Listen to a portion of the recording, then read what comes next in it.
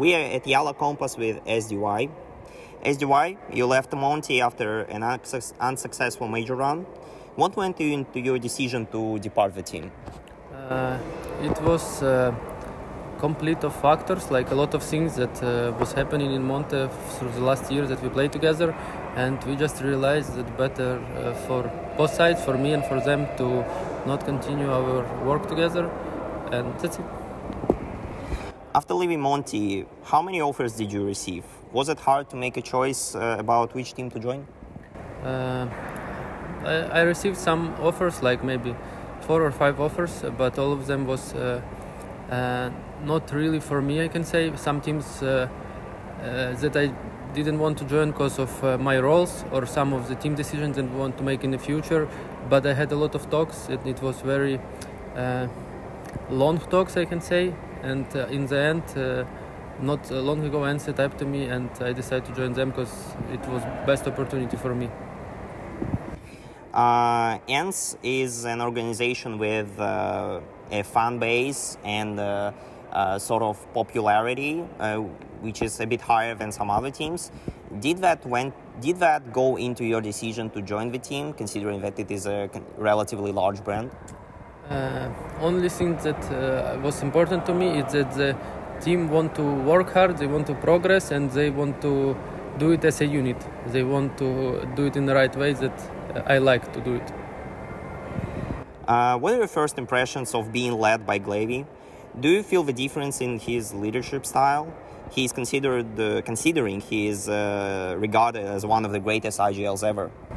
You can say for sure we didn't have a lot of time to practice yet, but I can see that he have different vision on things, and I like to learn from him.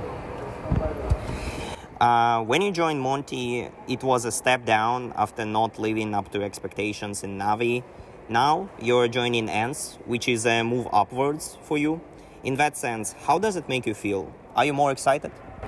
Yeah, I can say that I feel very good to be here in the team, and I feel confident in myself.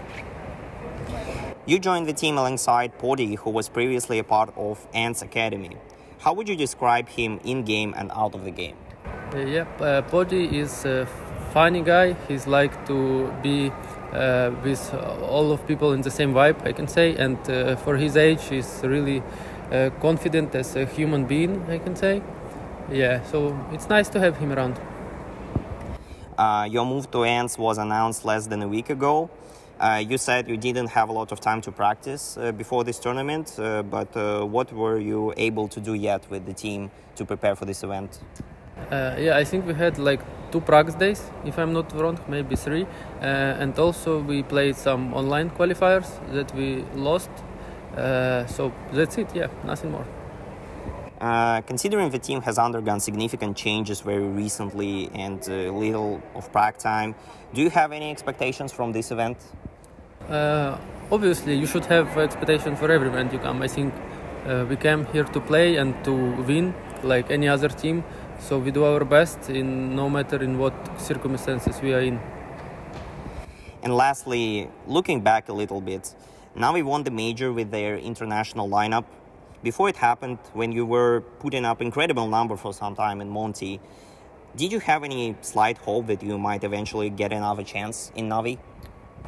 No, I never think about it, to be honest. Thank you very much. Appreciate it.